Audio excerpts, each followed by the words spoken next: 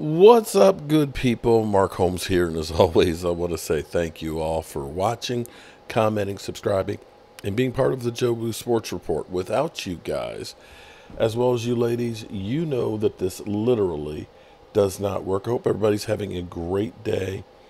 You know, I can't wait. Right now, we are sitting here on the 12th of July. And the Dallas Cowboys will be leaving for Oxnard on the 23rd. 11 days, people. 11 days with the first practice scheduled for the 25th. If you aren't excited right now, I don't know how to help you. But we're still dealing with the silly season right now. And I was coming on the Twitter, Elon Musk on X.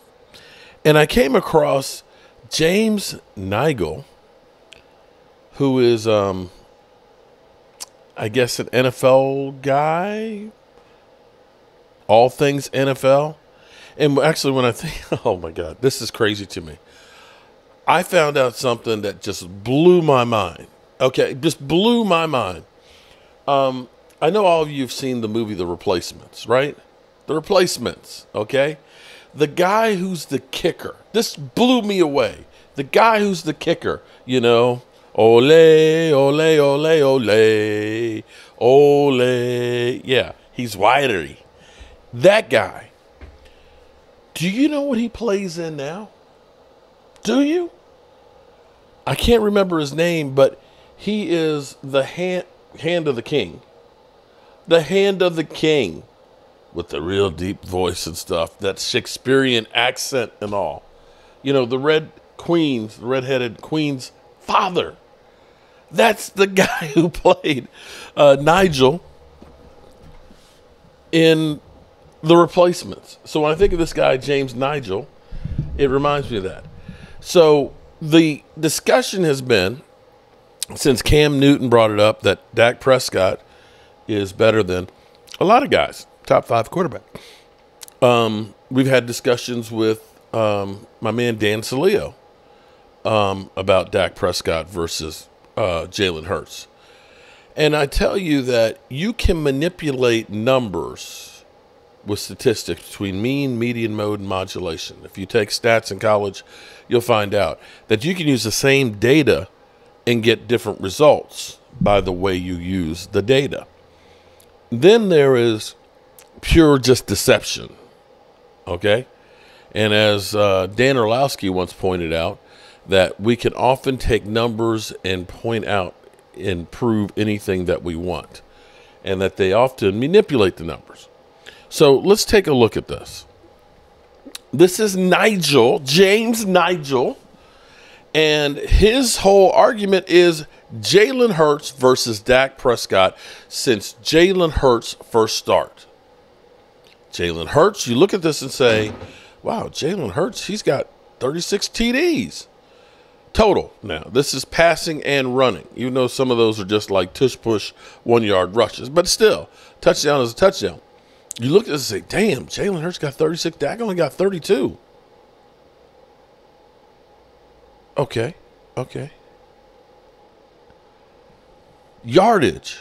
You look at that. Jalen Hurts got 15,317. Dak's only got 13,681. Wait a minute. Boy, Jalen Hurts is doing it up. TDs. Jalen Hurts, he's got 117 to Dak Prescott's 111. Turnovers. Jalen Hurts has less turnovers than Dak Prescott. What the hell's going on around here? 47 to 48. And I was sitting there looking at this. I was like, wait a minute. Are these numbers correct? Now, what's funny is when we go down through here and figure this out. Let's go figure this out, because I'm like, I know Jalen Hurts gets a lot more yards. I mean, gets, running the football than Dak Prescott.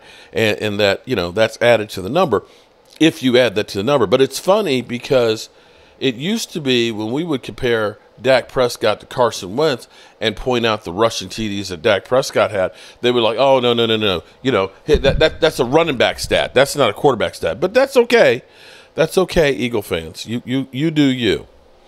And so going through, people started questioning it. And he's saying, including playoffs. Okay.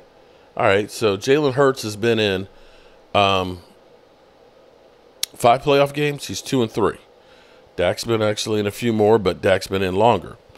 So he said, just realize it's a crazy coincidence. Prescott has 1,381 regular season passing yards since Hurts was drafted, right? These numbers are total including playoffs since Hurts' first NFL start. 12,900. You start to say, wait a minute. Have we been deceived? Okay. So Outlaw Cowboys said wins for Hurts mean you're including playoffs, which also means it's over Jalen's last 56 starts. You're including Hurts' rushing stats in your totals, but left out Dak's. So that's what he said. No, I got Dak's in there too. Over Dak's last 56 starts, because here's what he didn't include. Y'all remember Dak Prescott got injured, right? Y'all remember that, right? Over Dak's last 56 starts, okay, 56, because if you're counting apples to apples, we had all the games that Dak Prescott missed with the broken ankle and the broken thumb. Oh, wait a minute. So, over Dak's last 56 starts, if we're going to compare apples to apples, is 15,875 total yards and 127 total TDs. Okay? And as Outlaw put it, you thought you were slick, didn't you? Yeah, you did, buddy. Yes, you did. Yes, you did. Let me put a heart on there. And let me retweet that, okay? So, yes, 127 TDs versus 117. So even though we're counting all of the rushing TDs and all the rushing yards and everything else, Dak still has more.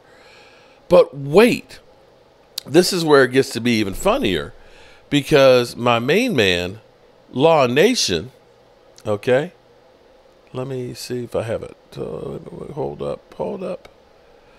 Law, shout out to Law, nothing but the best, pointed out, because you might remember, Jalen Hurts, they got extra time in because, like, they had to go to overtime against the Washington Commanders. Oh, you remember that, right? Against the Washington Commanders. And they also beat them in the last seconds in the fourth quarter, right? Unlike the Cowboys that actually blew some teams out.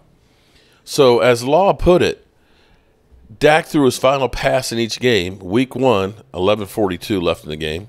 Week 2, 9:18 left in the game. Week 4, 8:42. Week 5, 12:58. Week 8, 12:19. Week 10, 1:29 left in the third. Week 11, 8:30 left in the fourth. Week 12, 5:59, and week 18, 9 minutes to go. So you could have actually had Dak Prescott, that's like 2 more games worth of time left right there that he could have been padding stats, but they were blowing people out. So James Nigel, how many followers you got, James? Oh, okay, you got 3,905. That's good. That's good. James? You're wrong, James. Yeah, we need the 23rd to hurry up and get here. That's all I can say. That we are literally going through and analyzing what a Eagles fanside journalist is trying to pull the wool over our eyes. Hope you all are having a great day, and I will see you all soon. Peace out.